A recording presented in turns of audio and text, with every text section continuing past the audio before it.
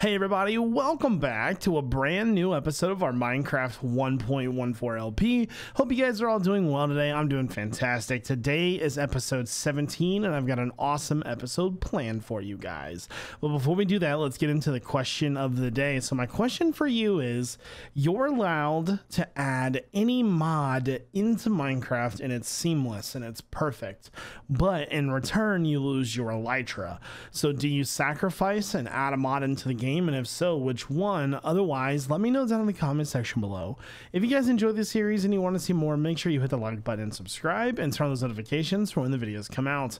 Let's get into it. All right, guys, we start today's episode off. In the end, I came back here because I was grinding XP and I just thought to myself, man, I really do not like the design that we have. It's efficient, it does work, but it's not very good in terms of getting XP. It's kind of hard actually, so we're gonna fix that. So I brought along some tools, some cobblestone, and we're actually going to go upstairs here. So let's go up, and we're gonna make one kind of change to this, and that's why I brought so much cobblestone. We're gonna make a little bit of a change to this, and it's gonna be so much better.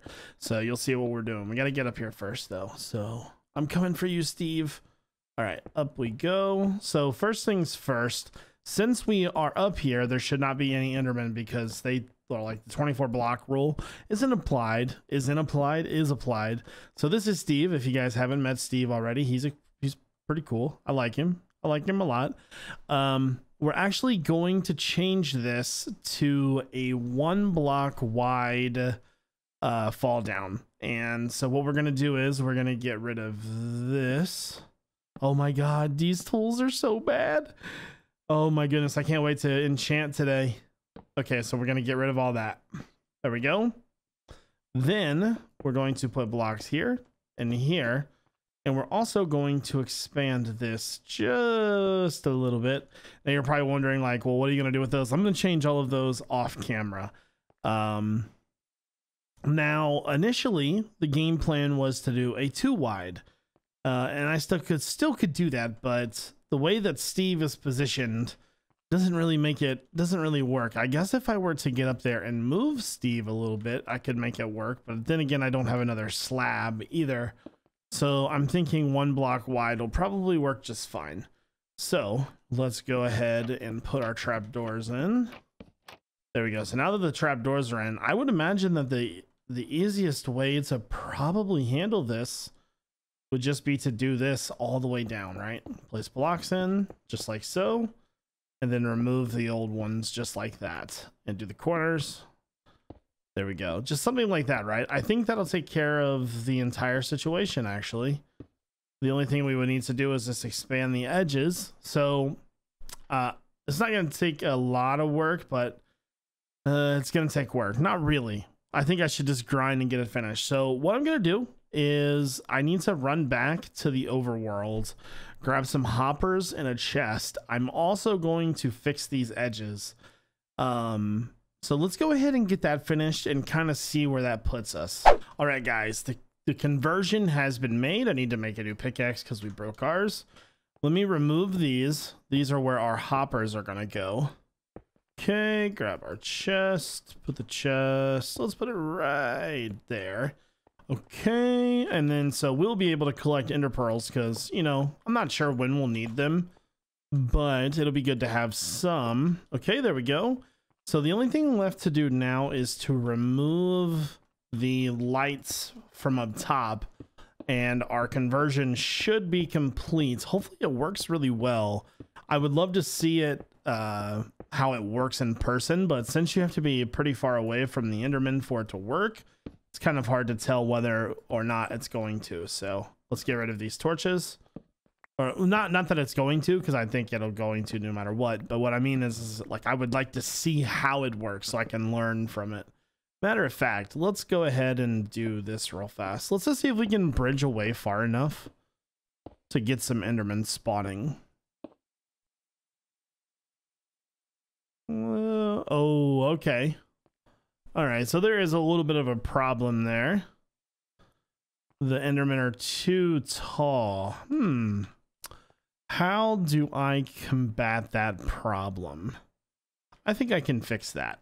I think the way to fix that is to put blocks here.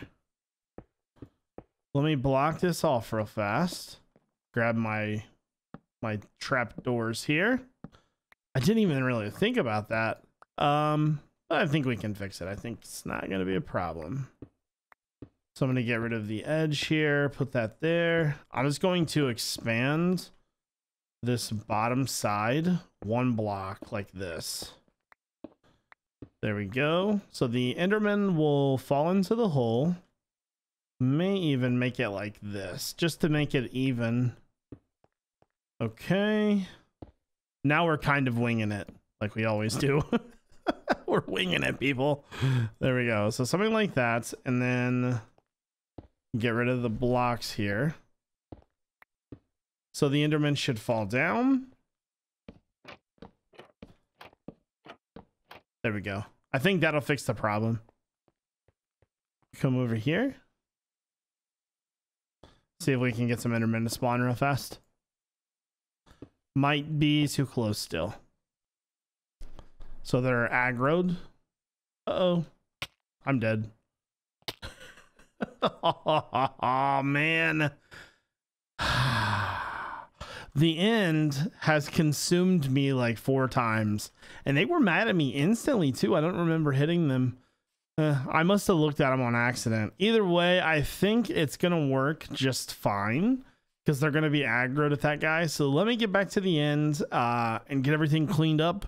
And I'll meet you there. All right, guys. So we are over at the enchant station. We have got to make a brand new set of tools and a brand new set of armor. We're just going to do whatever enchants we get. Hopefully they're decent because I just want to move on from this. After this, we are going to be doing some upgrades to the Enderman farm. That way life there is easy because I have died. I'm not going to lie to you guys. I've died a few times there, probably 5 times already.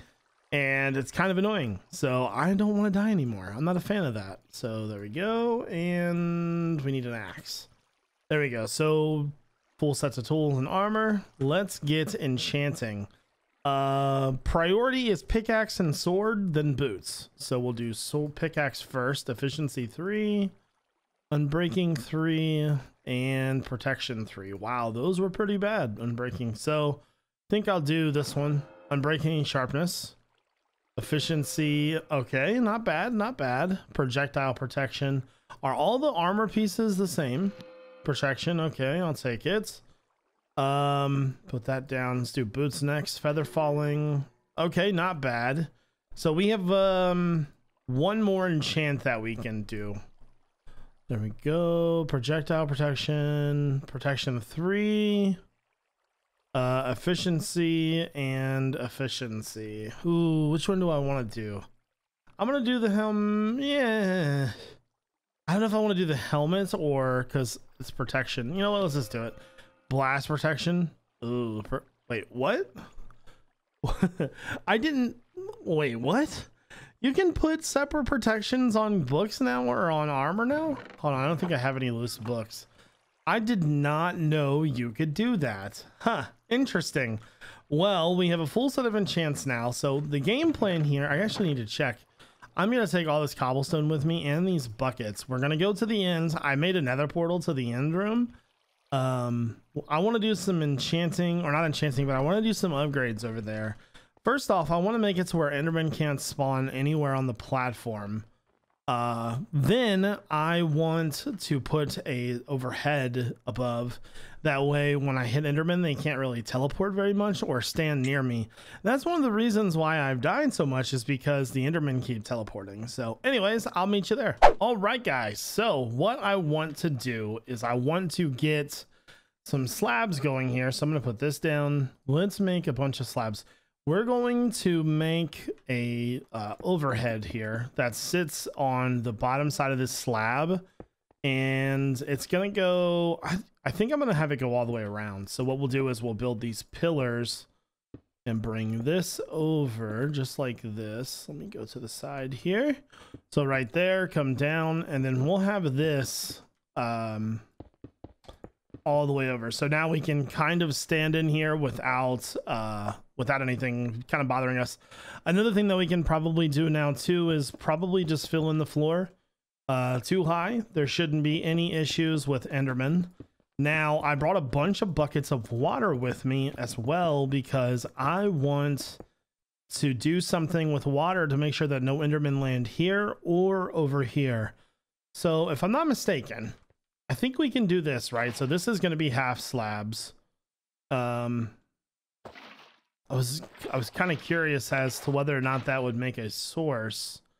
I made a source right there. We'll probably have to end up making our own source of water for that. There we go. I also want to put water up here as well. Let's actually go ahead and just test this real fast. I'm just looking to see if any Enderman will teleport on top of that. It doesn't look like it. So probably have this come all the way over. Just like that. Have that come up to the sides. So we'll have like a nice little kind of safe spot to come and kill the Enderman. Because I'm not going to lie to you guys. Like I had mentioned previously, I have died here quite a few times already, and it's that right there is one of the reasons why I've died so many times. I get so close to them trying to kill them, and they just end up like mashing me to death. There we go. So fill all this in. So we got a little bit of work here to do. I also think I'm going to make some sort of redstone dropper system. I don't have any redstone with me. I'll probably go grab some. But I think I'm going to make some sort of dropper system that will dispense ender pearls into the void. Probably using those observers, actually. That's a pretty easy setup. We may have to wait, though. I don't really have a way to get down there besides water drops. So, anyways, give me just a second to work on this, and I'll come back and kind of show you what I've got.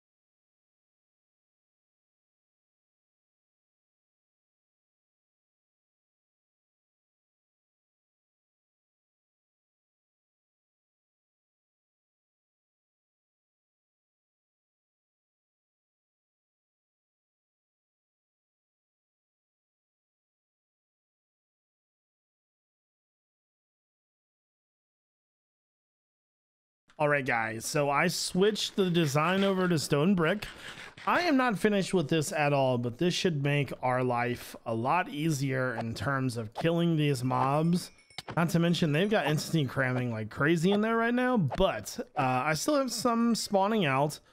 We need to figure out how we're going to stop the water from destroying the rails on top. That was an issue. So there's a little bit of stuff here that still needs to be addressed. I'm not too worried about it though. We have a good way to get a lot of XP fast now, which is what it's exciting. So I think we should go ahead and move on, guys. All right, guys, we are over at our iron farm, and apparently there's some golems loose, but we are now on the newest version of Minecraft 1.14.2. In this version of Minecraft, gossip has been removed. So if you don't know what gossip is, that is the mechanic that spawns iron golems. So I'm assuming that our farm is probably not going to work anymore. So we got to check it out and see what the problem is and hopefully be able to fix it. So basically, to get iron golems to spawn now, you have to use most likely a zombie. Watching Doc's video earlier today, he basically said that when a zombie is near these guys, and there's 3 golems in there. When there's zombies by 3 villagers, they get scared and then they'll start summoning golems. Apparently there's a chance for golems to spawn every 25 seconds. So the question becomes, how do I get a zombie in there or near them without the golems killing it, because I don't think I'm going to be able to remove the golems. We could make like a glass tube in the center there, like right in the middle, or put them on the edges. That could work. But they need to be within distance of the villagers. Wow, there is a lot of babies in there. They must have just got done breeding. Yeah, anyways, so I think we're gonna have to figure something out. You know what might be a good idea, right? Well, once I get my glass up here, I have to go down and get some glass, but what we could probably do is make like a platform over here, just like a very, very small spawning platform, something like this. Probably a little bit bigger because there's torches right there, but we could probably try to get a zombie to spawn up here, or we could make a spiral staircase down. I think the spiral staircase idea might be a better idea. That would probably work a little bit better, and probably be a little bit easier too. So what I'm gonna do is I'm going to make the staircase. That'll be pretty easy to do, actually. Go here, because we can just as easily go right there and then right there and just keep going down. It won't be the best staircase in the world, but it'll get the job done. So I'm gonna do that. And then once it becomes nighttime, I'm gonna try to lure a zombie up here. All right, guys, that was legitimately the most stressful thing that I have ever done in my entire life. Oh my God.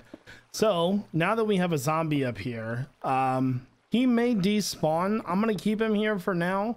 We need to get rid of the rest of these blocks real fast. Now, one thing that I had noticed already was that we were already still having golems spawning, not as fast as it probably should be, but we were definitely having them spawn. So I'm gonna keep the pathway here. We just need to get rid of the rest of these blocks real fast. I'm also just trying to bide my time to see if anything is spawning while I'm up here, but it is nighttime, so I would imagine that things might be a little bit slower since it is nighttime. I don't know if that really makes a difference or not, though. So again, I don't know if the zombies or the zombie can actually see the villagers either. That may be another part that's playing a huge role in nothing spawning.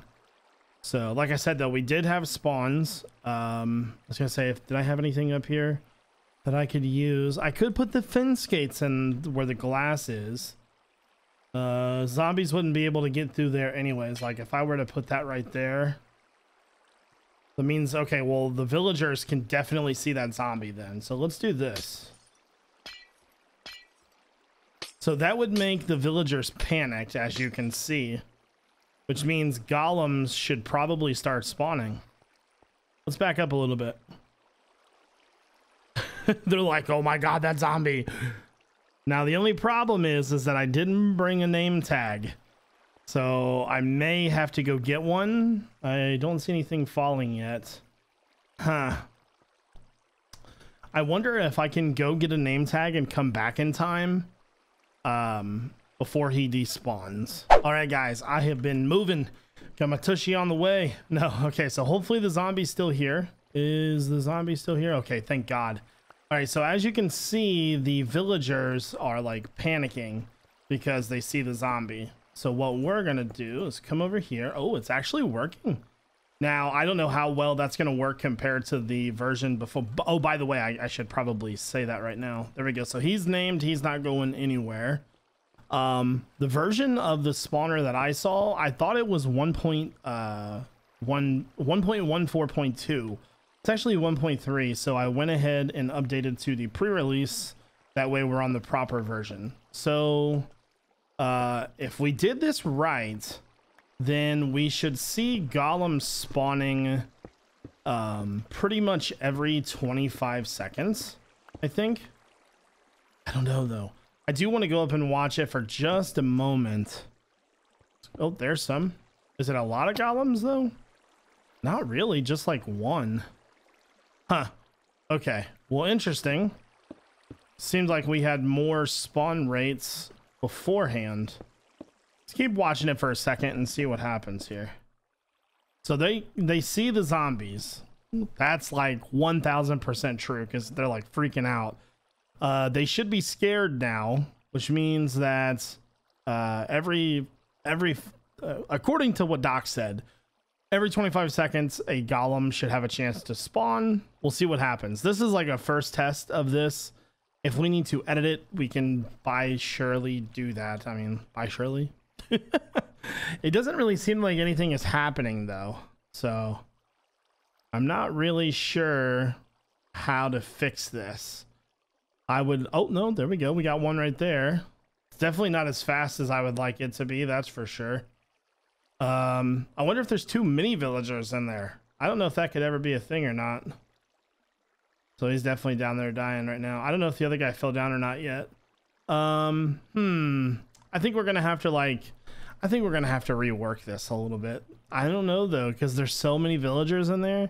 There's probably 80 villagers. It's a lot of villagers, so I'm not really sure what exactly to do. I may have to design a new design. I don't know. We'll figure it out, I think. But yeah, I mean, we had better rates beforehand, although, okay, another one just fell down. We definitely had better rates before. I don't know. Let me know what you guys think in the comment section below. Otherwise, I think I'm going to go ahead and end it here, guys. So I hope you guys all enjoyed the video. If you did, make sure you hit the like button and subscribe. This is iJevin. Peace out, everybody.